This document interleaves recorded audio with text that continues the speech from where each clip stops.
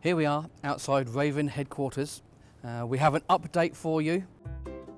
So currently we have 4 Raven chicks that have been born to the Tower of London, and they've been with their parents for the last 20 odd days, and now they've been removed from the nest. The parents are doing really well, and they're now currently living with me in my home. They're actually really well behaved. Of course, they make a lot of noise when it's feeding time.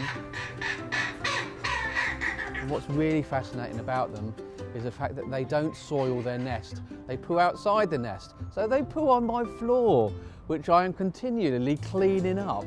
Raven chicks grow really, really fast. From hatchling up until fledgling is about 30 odd days. So they're not quite fully grown, so they're growing their primary and secondary flight feathers now. They're shedding their kind of baby molt, if you like, and they're changing almost every single day.